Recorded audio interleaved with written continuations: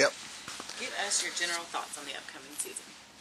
Well, very, very excited about this year. You know, the way that we ended last year really makes you excited about getting started. You know, won our last 4 ball games, and we're able to win over some really good football teams. So that got us excited, you know, about this year starting. And I think that really helped us. Was kind of a springboard into our off season. I always think our kids work hard, but I think they were just you know, extra enthused, you know, throughout the off season. And you know, they're ready to get started, and just feel real good about our football team. You know, have T.J. Pryor come back at quarterback. That's, you know, he's a junior, and you know, we had to put a lot of the game on him as a freshman and a sophomore, and now with him being a junior and have, you know, 20-some games under his belt, and 4 out of our 5 offensive line coming back, and several returning running backs, just feel like, you know, not only is he older and more in tune to the offense, but feel like we've got a running game to help him, and pretty talented at wide receiver and the tight end position, you know, so help him so the whole game doesn't have to be on him. He just has to manage the game and let his ability kind of take over within the game. And then defensively, you know, we have some holes to fill. You know, we didn't lose a lot of guys, but when you lose you know, the defensive player of the year, that's a defensive tackle. That doesn't happen much in football, where that guy's the defensive player of the year in Andrew Susie, and then Jordan Dalrymple was you know, probably the leader not only of our defense but our whole football team. So that's a place we've got to have some guys step up, and there were guys that did in the spring, but feel good about everybody else coming back on the defensive side. And then special teams wise, feel like we've got the best, you know, punter not only in the league but maybe in the nation with Jordan Berry and Danny Adams long snapping, and kicking will be the question mark for us. You know, who comes in and does a kicking. We signed a junior college kicker, and then also have a, you know, a redshirt freshman that will vie for the spot for this year. Your senior cornerback, Jeremy Caldwell, has been named to the Buck Buchanan Award watch list. Tell us about that honor and what Jeremy brings to the team.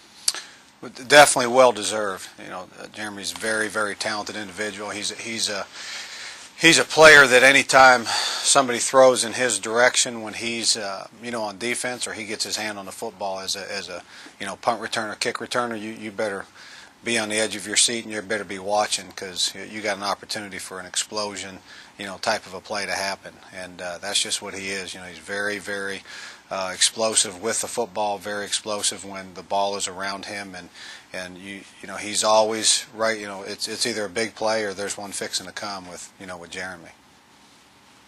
What do you like most about your team this year?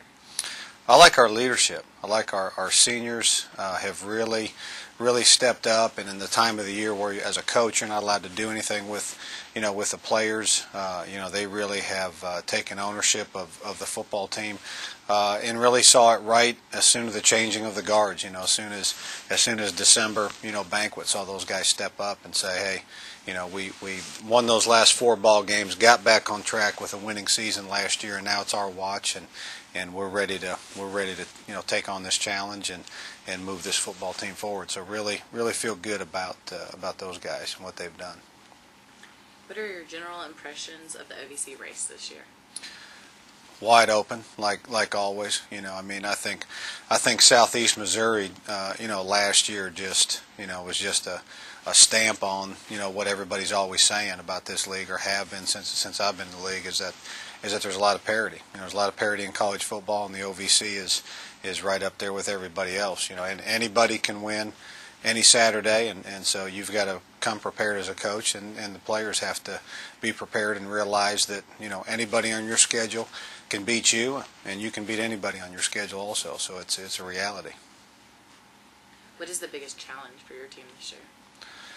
You know, I don't think it changes. You know, I think every year it's you know, going back to the last statement, that you can beat anybody in your schedule, but anybody's schedule can beat you. So it comes down to preparation. You know, we've got talented guys.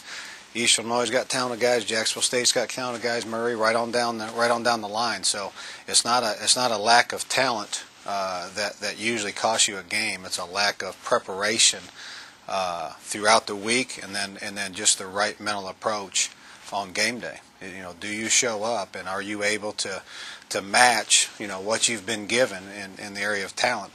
Are you matching that with effort and being productive on game?